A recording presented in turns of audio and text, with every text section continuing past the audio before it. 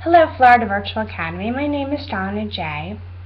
I'm a teacher that is certified in special education, grades K to 12.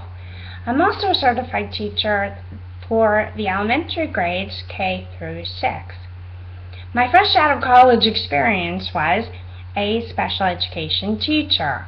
I had taught a resource room where students would come and go depending on the level of support they needed as well as the subject matter. Mainly they were learning disabled students who were in grades 1 through 6.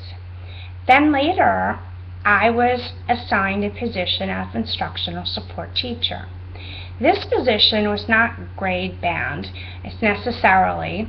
It was not classroom bound necessarily. I was actually asked by teachers to take a closer look at students they felt were struggling in the curriculum, and they would provide initial data that I would use to determine where the needs were that they felt, where I would need to look and concentrate while I went into the classroom. I often did many observations and probes to determine what exactly we could do to intervene and help and support a student. That was a position that I had for some years as well. I'm considered a master teacher at this point. I also do a lot of training and facilitation in my district for best practices, as well as the things that are current and cutting edge for teachers to be doing and using in their classroom in an effort to help them with response to intervention kinds of things, as well as many other topics. Additionally, I have been a University of Phoenix faculty member for the past 7 years. I teach working adults, and the main thrust of my instruction in my courses is on writing skills. Today I have prepared a mini lesson for you that involves predicting skills and use of a book cover. This is targeted more for a younger primary grade, although can be used with older primary students if it can be expanded and used in a different way. So here we go.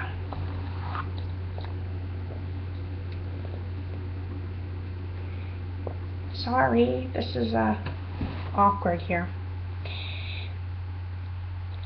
Good readers use what they know from their experiences and what they see or to tell or predict what will happen in a book. Predicting helps readers think about and understand what they are reading. Predictions can be made before opening a book because the title and the pictures provide clues.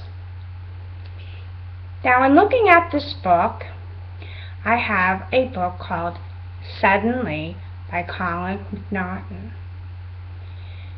We can see that there is a scary looking creature in a dark figure. As well, we see a small little pig and that dark figure there.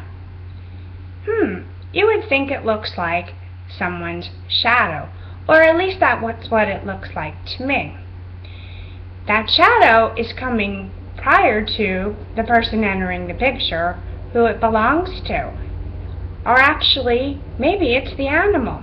What do you think? When we have a sunny day outside, we know we have shadows that we cast on the walls.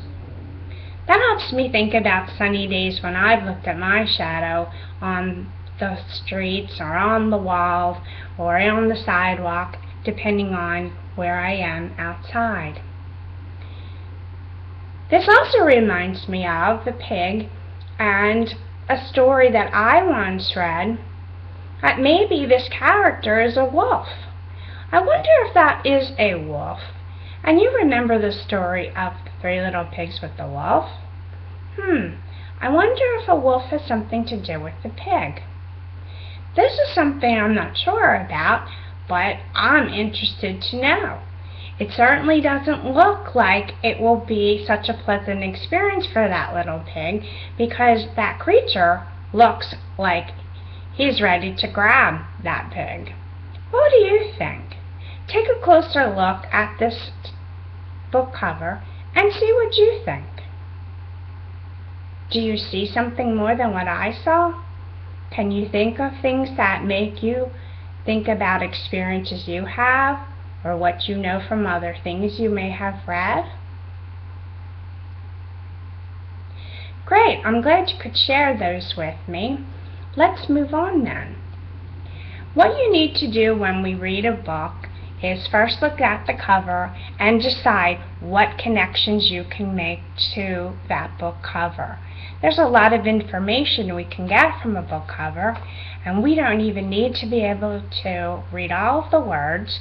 We can just read the title and the clues the pictures tell us.